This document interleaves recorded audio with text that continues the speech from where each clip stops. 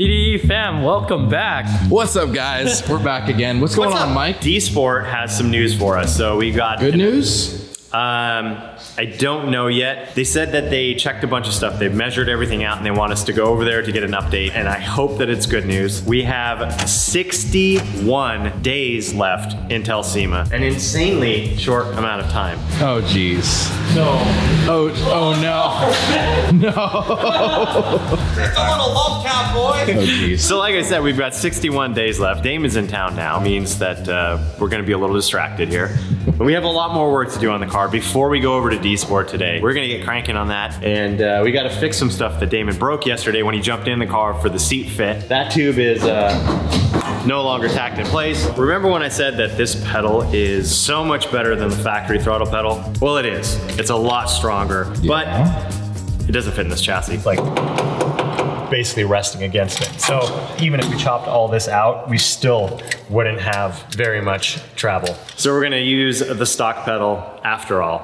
Stock pedal goes back in its nice little mounting position, and now we can shift everything back, move it over a touch. To do that, we're actually gonna cut this tube out, unbolt the pedal assembly, and make another flat plate here with some slots that will move further back so we can position everything, test fit it, make sure we like it, and then we can figure out how to do the final mounting when we move on with the roll cage fabrication. On a very high horsepower car, you don't want to have 3/4 of an inch of pedal travel where it's 0 throttle and 100% throttle. It makes the car so hard to drive. So you actually want a throttle pedal that has some travel to it. We're gonna throw the stock pedal back in there, make everything fit a little bit better.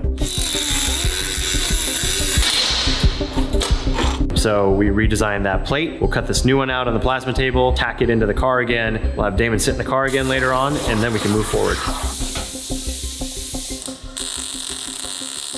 So we got the pedal assembly bolted onto our new plate here that has the holes slotted about 40 millimeters further back. We're also shifting it slightly closer to the throttle pedal since we have more clearance there with the factory pedal than we did with the Tilton pedal. So able to get the pedals lined up actually even better, a little better for heel toe.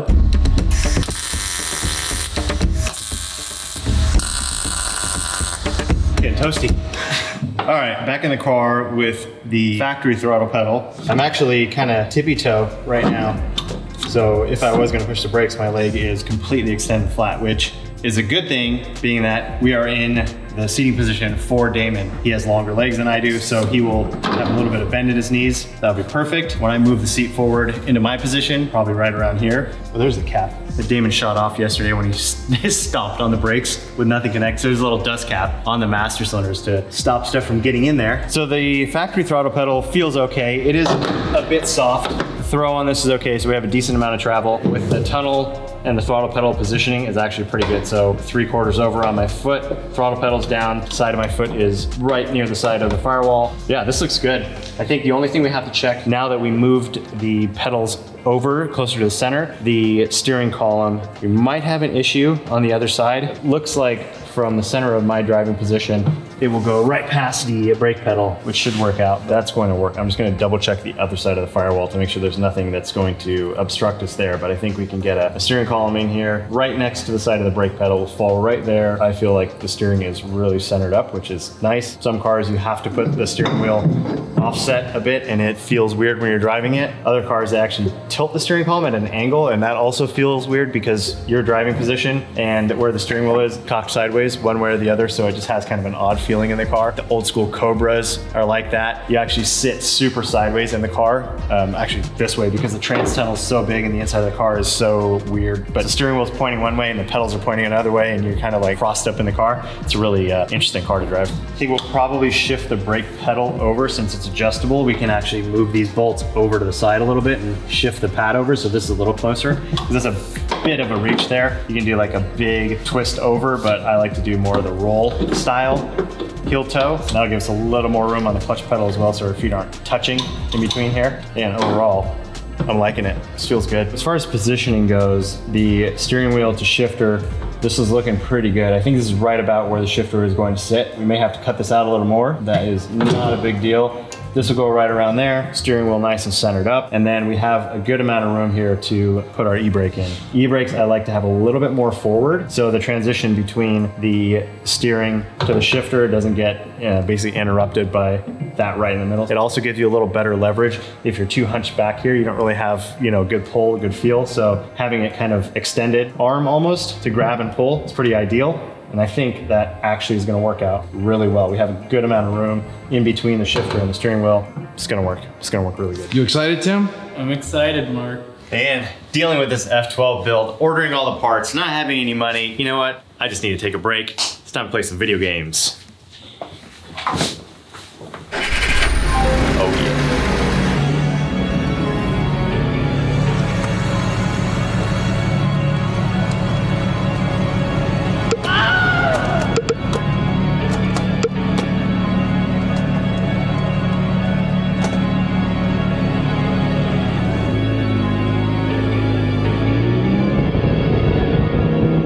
So most of you guys are already familiar with the Insta360 X3 camera, but they just came out with this brand new 3 suction cup vehicle mounting system, and it makes putting your Insta360 onto your car, your truck, whatever it is, so easy, and it's stable. This is a one-person setup. It literally sets up in a minute, and you're good to go. This X3's brand new half-inch sensor captures the action in vivid 5.7K 360. Choose your favorite angle after the fact with easy reframing tools in the AI-powered Insta360 app. All right, so we had it on the back of the car. Now we're gonna put it on the front of the car and just get a completely different perspective, a bit of a unicorn shot.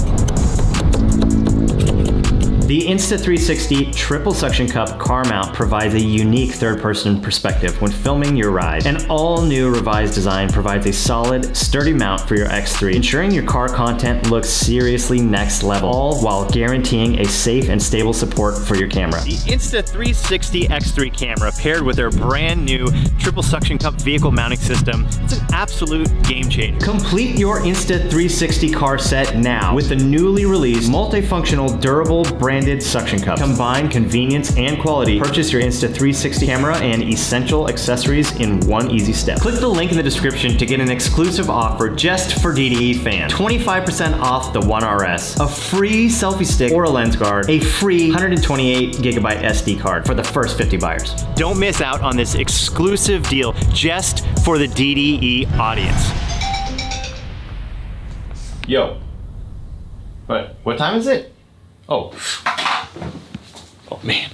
All right, so now that I'm happy with the pedal box location, we've decided to go with a factory pedal, we can move on to some other roll cage fab. And the next tube that I want to do is the header. So this is a very important tube because it ties these two bars together. Without this tube across here, if the car did roll over, this tube could fold in very easily. It wouldn't have a lot of strength, so it could just basically crush down, fold in. That's not the idea of a roll cage. We want to tie this in, but we also want to make sure we get it up as high as possible. Even though it is a bit further than where the driver is sitting, there is a chance that the driver's head or passenger's head could make contact with that bar. So we're going to try to put it in this little groove here, just like we did with the A-pillars on the side. It's on a weird bend. It's next to two bends. It's going up and it's going to be rotated about 45 degrees that way. So I'm going to make it out of some thin wall cheap tubing first, cut and tack together just like we did with the template for the A-pillars. Measured across here, it's about 43 inches. I'll mark that out on a tube, cut that, and then I have a piece of scrap here that had a 17-degree bend in it and actually looks like it fits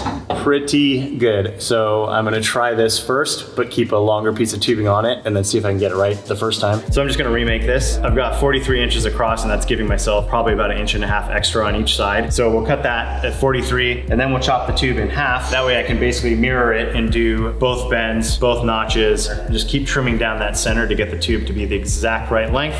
Then I can get the measurements off of that and make it properly the first time with the correct piece of tubing. The reason that I'm using this tube, it's thin wall tubing. It's very easy to work with. It cuts quick, it bends quick. It's very cheap. So this is about, I think it's less than $2 a foot, where the other stuff is 4 times that much. This is just the more economical and easier way to go to mock everything. I'll start chopping this up, notch it, bend it, fit it in the car, see how we're looking.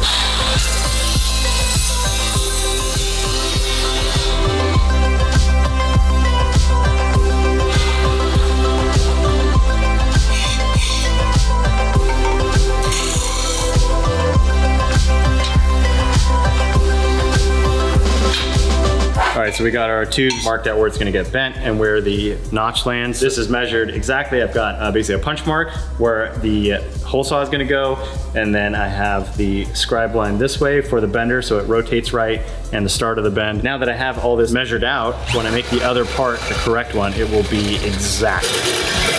I'm just gonna confirm that the notch is correct. And yep, that looks good. So I can put it in the bender now, bend it 17 degrees on this mark, do the same on the other side, pop it in there, and then all I'll have to do is basically trim this down, get it the correct length end to end, tack it together, and we will be good to go to make this out of the correct roll cage tubing.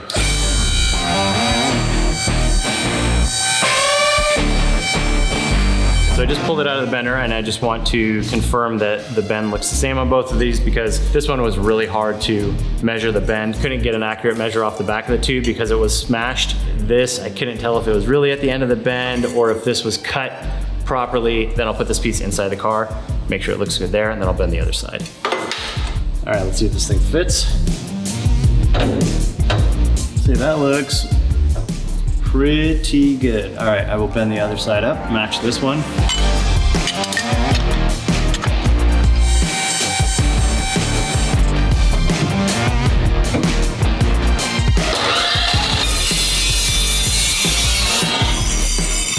So now that we got both tubes bent and notched, measured the roof to find the center of the car, marked that. I marked each tube at the center. We're gonna pop those in now. If it all fits well, we'll tack it together and we can make the correct piece. Almost spot on there. I think it might need to come back a little more, which means it needs to get a little shorter. Yeah, I don't know, actually, that's pretty much it. Pretty good. I think it just, like the bow. Yeah, it might take like a millimeter off, maybe 2 millimeters off, but the notch fits really good. Everything looks really good. I think I might just sand this down a little bit. It should be good to go. Now that we have both these tubes trimmed up, I took just a little bit more off of there, probably about 1 to 2 millimeters. Those A-pillars come up. We were just a little too far forward, so we'll get that twisted back a touch. I think we're good to go. We're gonna tack it in place. This is one of the other tubes that finishes off the basic structure of the cage. So it'll be good to get this out of the way. Then we just have door bars left, down tubes, harness bar, diagonal, a couple tubes here and there. We're almost done, right? All right, let's see if it fits.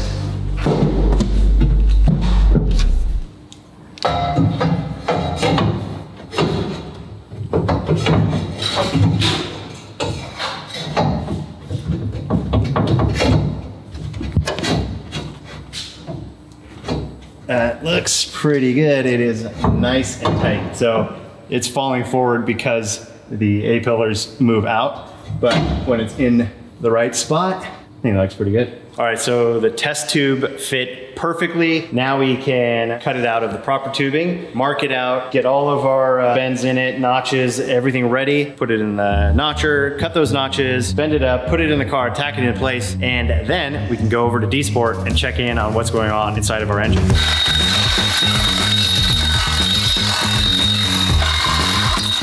Not straight anymore.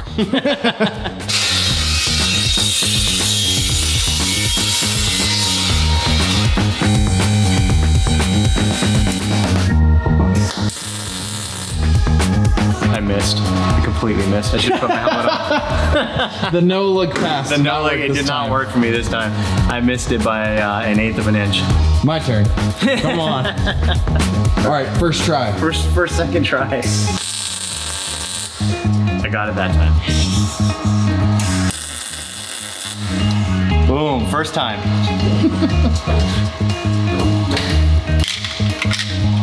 All right, that looks really good. I'm happy with that.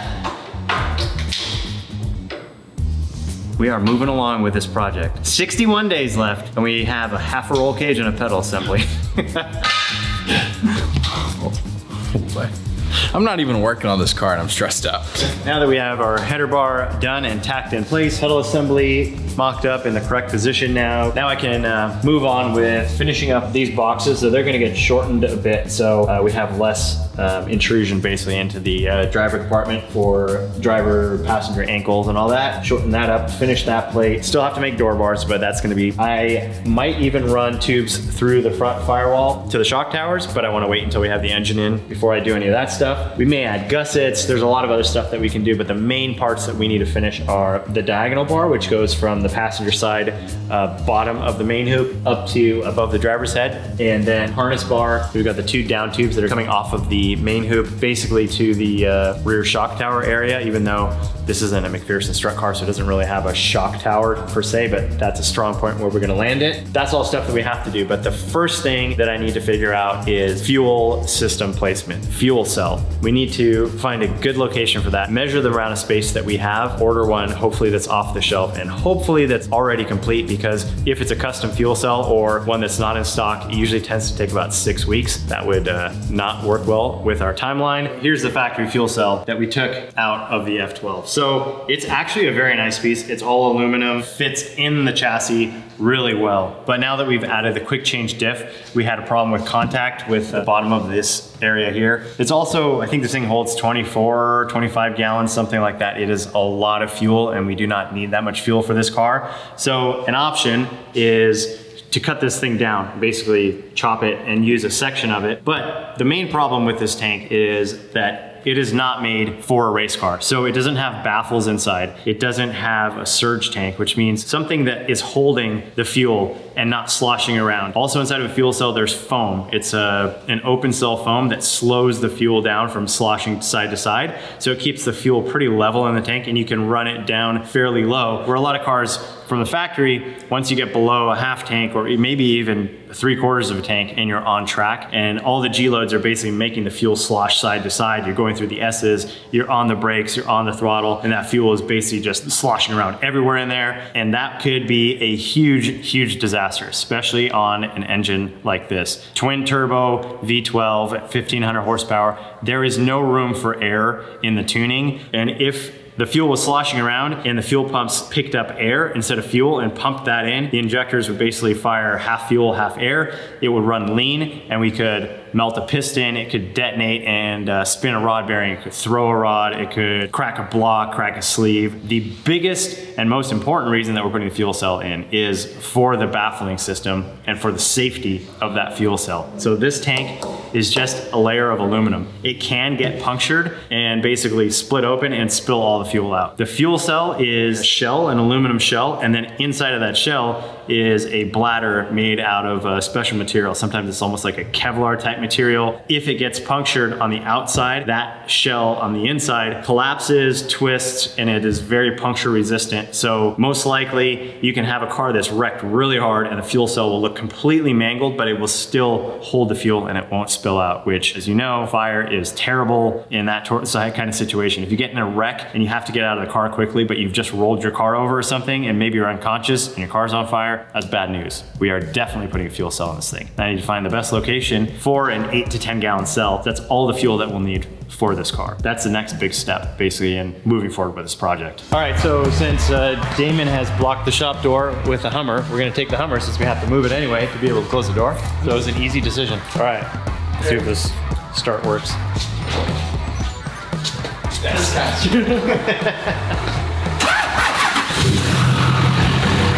Good to go. Good to go.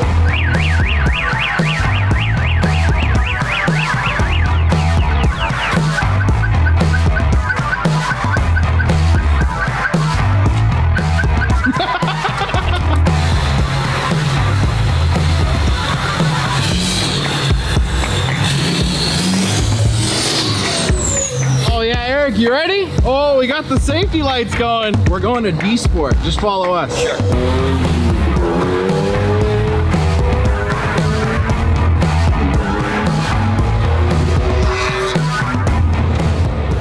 BMW power. Let's get the lights, Eric. Let's get the lights going. Woo! Taking it through the whoops. Everyone behind us is getting all like dusted out. Look in the mirror. Mike, there's a dip. Mike, there's a dip. Oh, America. Hey, what happened to Eric? Why is he so far away? What, did he slow down for that dip? I don't know why.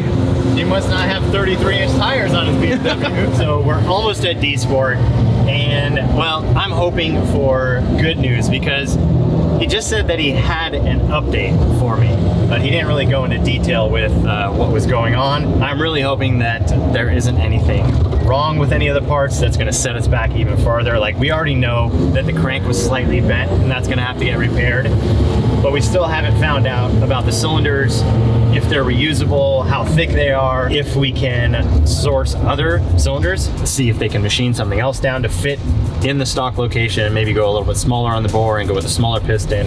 There's just a lot of details they're figuring out for us.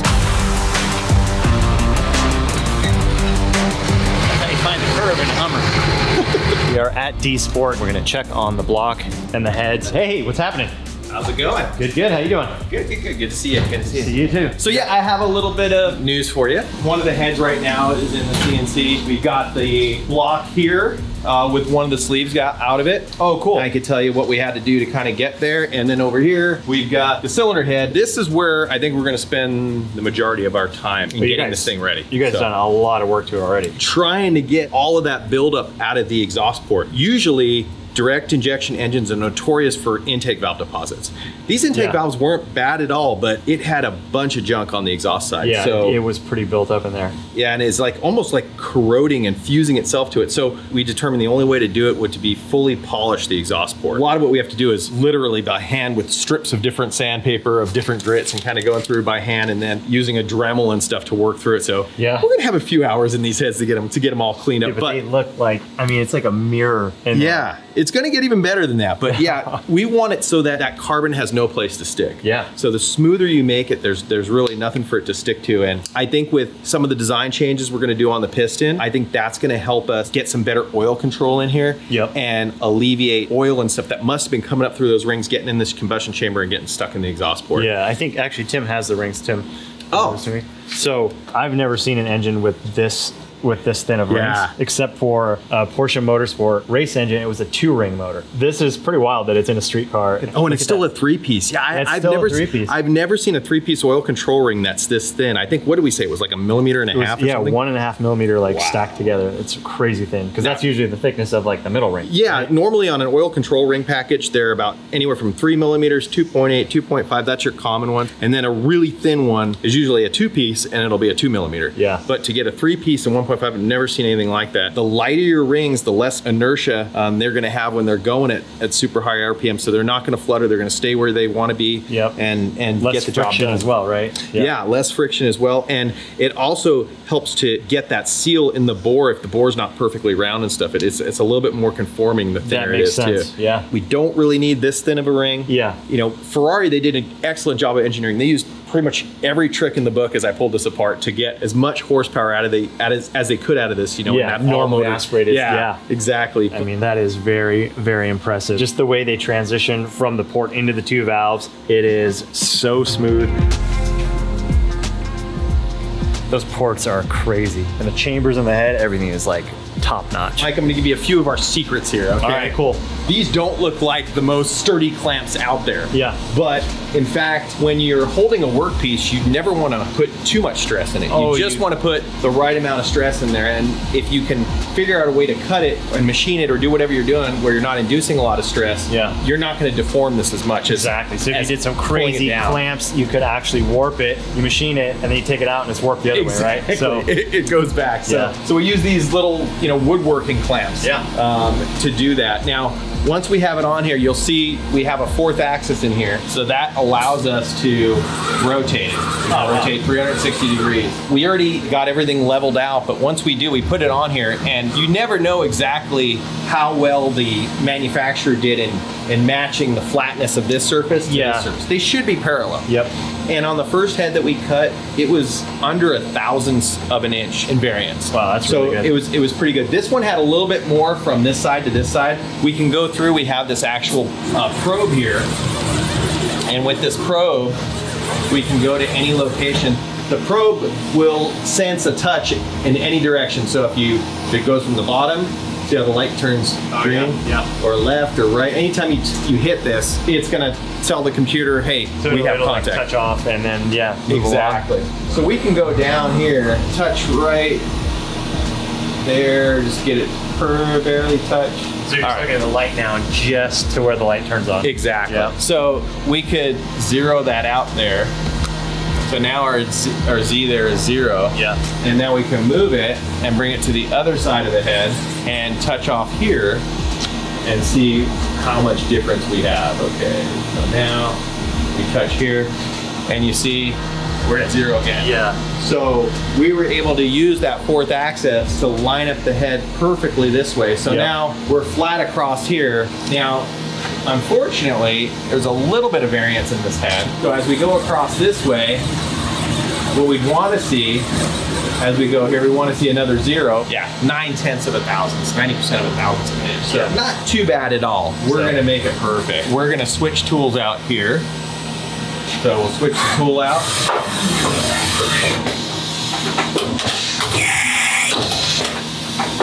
So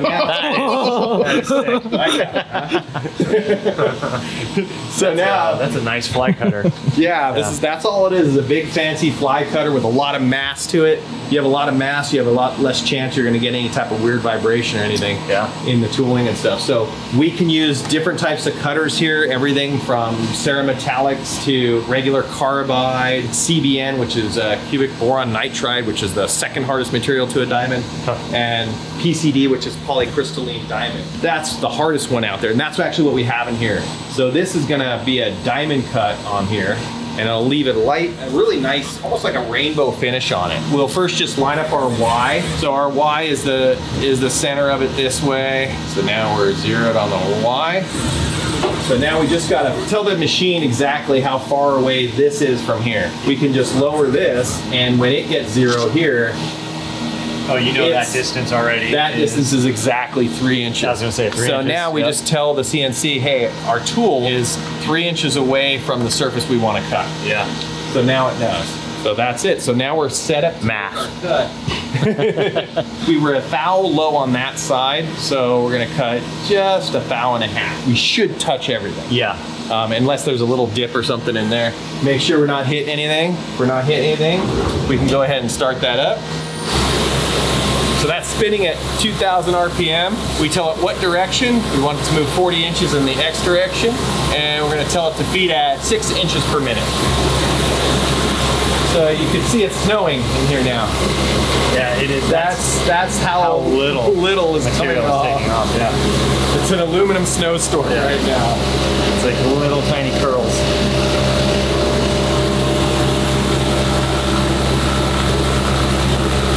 You want to keep these doors closed on your own CNC machine. We're only leaving it open here because we're trained professionals and we want to get you good shots too.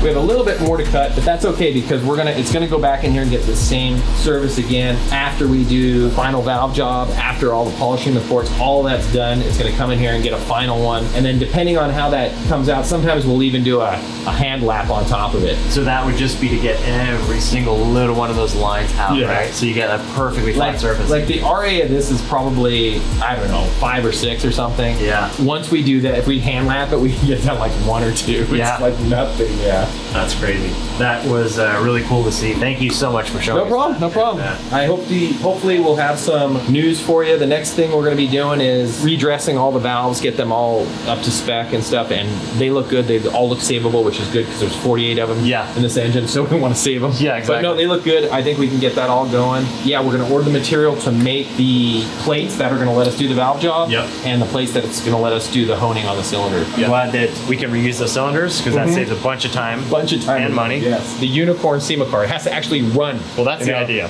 That's the whole deal. That's the idea. Any chance that we can get it on the dyno? Absolutely. Okay, good. Yes. Good. All right. Yeah, that, I mean, the dyno's right here. Yeah. Yeah. All the engine work is getting done here. It only makes sense that we're going to run it on the dyno here. It's got to sound twice as good as one of your BMW or one of my Nissan engines, being a V12. Exactly. So that's all I'm thinking. I mean, the cool thing about this engine is it's so much just like an inline 6. Yeah. I mean, just doubled up. It's doubled up. Yeah. So we don't have to think too differently about it. So. Yeah. It's just you're doing twice as much work on the heads. I know, exactly. The clock's not so bad. So cool deal. Well, thank you. Thank you. Appreciate it. See you soon. All right. See you soon.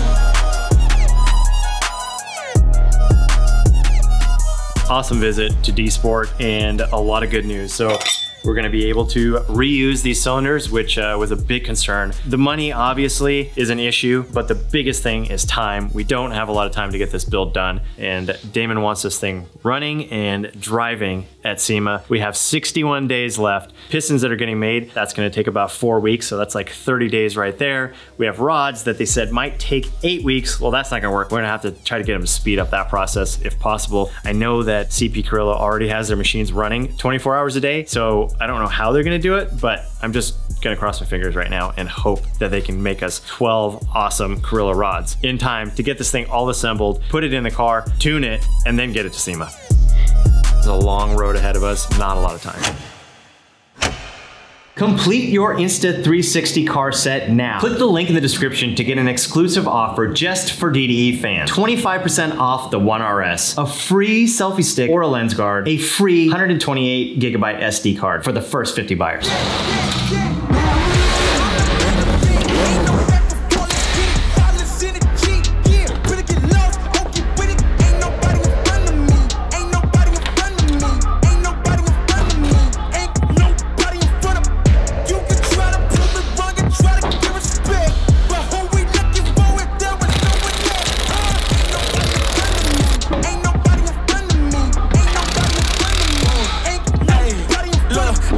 As the competition, but if you go against me, you the opposition. But if you want to test to look like you could close the distance, I'ma give it A forever since you're so persistent. With you, I'm just practicing, cause I'm back to back, let's get back to winning. As a matter of fact, I'm not that forgiving, cause you did this to yourself, that's a bad decision. I don't see no one in front of me,